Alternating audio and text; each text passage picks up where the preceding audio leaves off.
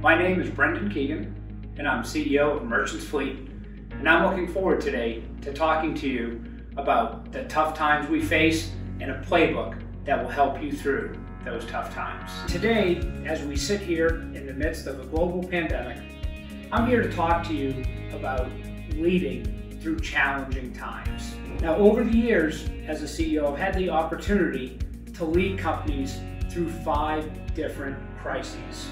Each one of those has been unique in their own right, but over the course of my career, I've really had the opportunity to build a playbook with some plays in it that really transcend any interaction that you're having during a crisis. And I call these the Tough Times Playbook, and I'd like to start with play 1. Play 1 is don't hide from it and be transparent. And there's 3 steps to that. 1, know what you know. Make sure everyone across your company knows whatever is going on with the crisis.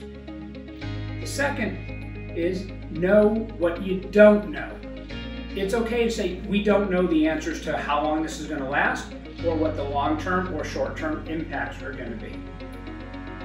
And the third is be okay with not knowing what you don't know. Now, this particular tough time that we're faced with right now in 2020 is very unique because we don't know so much about it as it's going across the globe. We know that we are in shelters now, but we don't know when we're coming out of shelter. Different states are handling it differently. You have employees in different states. And it's okay to say we will figure out how it works across all of those.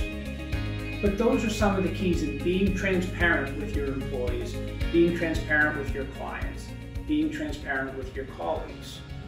Now, part of that is also instilling confidence in them. So it's not just saying, I don't know, and being cavalier about it, it's being pragmatic about it.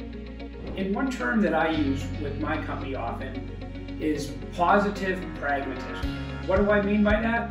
Have a positive outlook that you're going to get through this, that you're going to find the silver lining, that you're going to find new market opportunities, that if you dig in, you have the chance to come out of this stronger as a company. But it all starts with one thing, not hiding from it, leaning in as a leader, and being transparent with your employees so that they can be part of the solution, not a constraint.